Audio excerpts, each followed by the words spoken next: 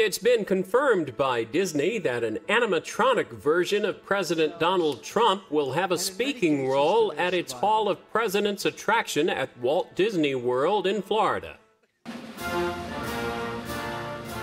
It has come to my attention that they're going to let the President Trump animatronic bot speak. There is only one way to escape my plight. I have decided to secede from the Hall of Presidents. To paraphrase me, a house divided against itself can go to hell. I'm joining the Country Bear Jamboree. Oh, a bear don't wear no underwear. It's The Late Show with Stephen Colbert.